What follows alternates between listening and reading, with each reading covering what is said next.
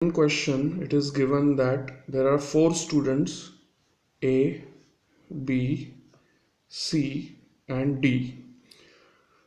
They are given that A has scored 360 marks out of a total of 500. Then they have also given that A has scored 10% marks less than B.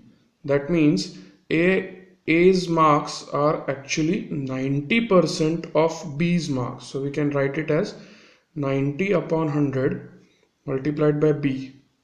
Okay. Simplifying this, we get B's marks, which comes to 400. So B's marks are now we get as 400.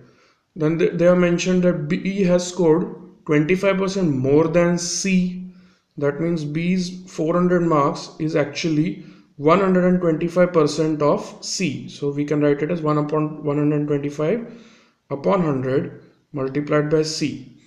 This gives C is equal to 320.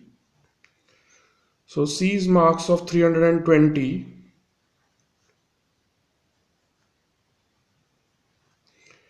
Now they have also given that C has scored 20% less than D. That means C's marks of 320 are 80% of D's marks. Therefore, we get D's marks as 400. Therefore, D is equal to 400 marks out of 500.